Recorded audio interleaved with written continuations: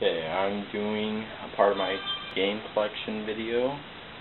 I'm going to display some of the games that I have. I used to have a lot more, but when I was a kid, I tended to trade in everything, and now I'm trying to regain my collection.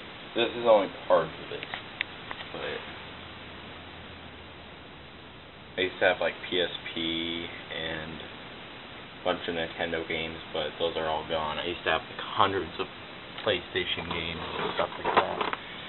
These are Nintendo games. You can't see them in the dark, but I'll pull them out later and do another video on some of them. But I've been trying to buy back some of my collection and stuff like that, and here's a shot of the hedgehog that I paper mache'd.